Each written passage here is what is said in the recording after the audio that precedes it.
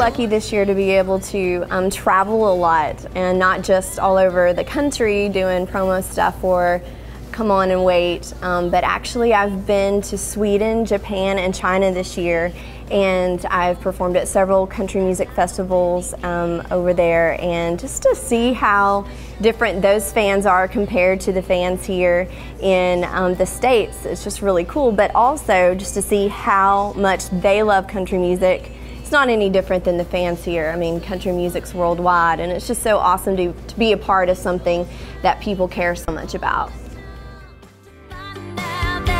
This man of mine is some kind of Casanova making midnight calls. A big old playboy wearing overalls, 'cause that's suspicious, baby. Sure seems funny to me. I've got a lot of great things coming up this next year, but I'm really excited about new music. The process of trying to find the right songs and writing the right songs and getting in the studio and doing that and finding songs that are going to reach people and touch people, I mean, that's just such a cool process. And so to have the new music out and see what everybody connects to, I'm really excited about that. Baby, that's suspicious, baby. Sure seems funny to me.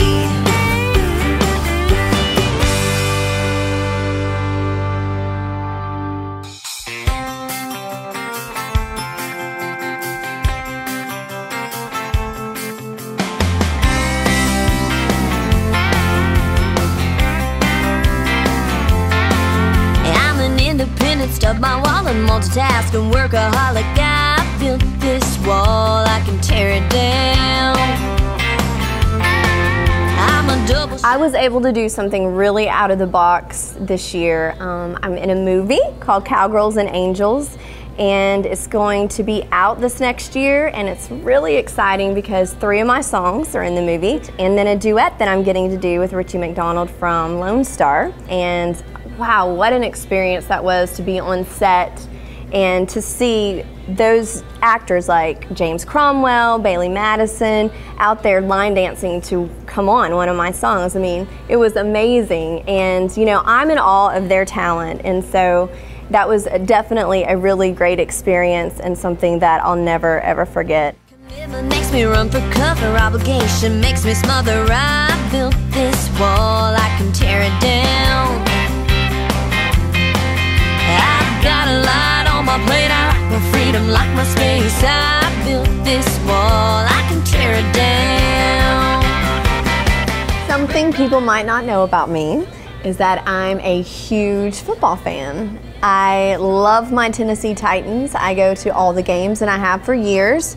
And one of my biggest dreams is to sing the national anthem at an NFL game, and I've gotten to do that twice this year.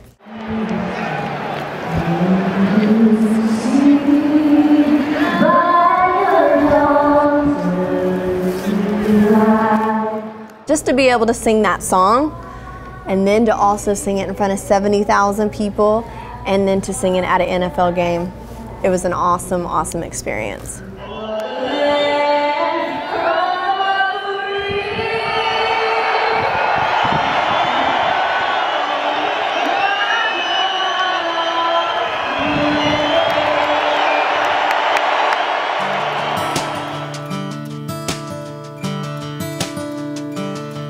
Got a roof above my head, shoes on my feet,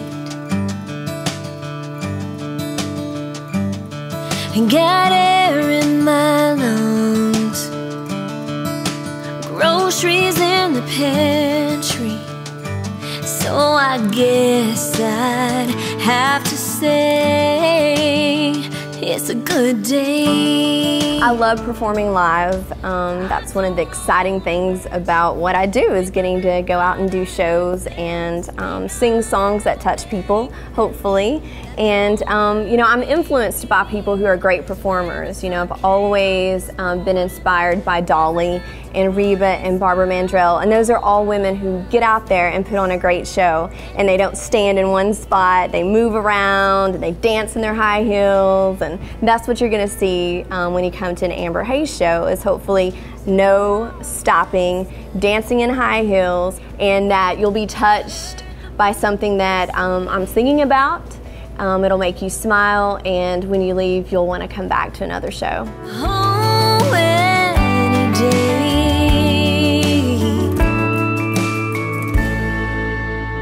is a good day.